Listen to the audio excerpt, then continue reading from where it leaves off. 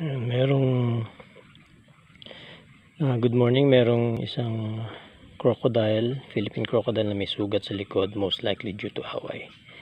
So natsyempohan natin na nagbabask.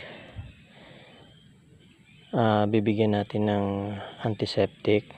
I-sprayan natin. We'll try to spray kasi biglang pupunta na yan sa tubig tas hindi mo na magagamot. So we'll just try this.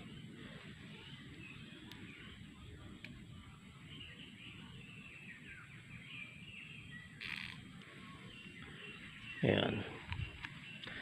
So right now na-sprayan na natin, and hopefully habang nagbabask siya, we'll let the antiseptic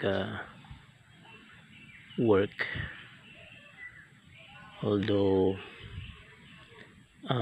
injuries like this, lalo na sa Philippine crocodiles, which are very aggressive among each other, considered as minor naman ito. They will usually survive this. It's ordinary to see them, lalo na sa group in captivity with missing foot, a bit of tail. Ganun talaga sila. Very aggressive sila among each other, pero in the wild walang recorded death sa humans sa habitat na naandun sila, because they are very shy, and they are usually small sized crocodile, and they know na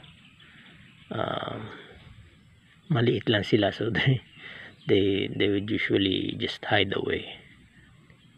Okay, so we'll continue to monitor this. Tiyempohan lang natin pag nag-iikot tayo. Okay, so yun lang.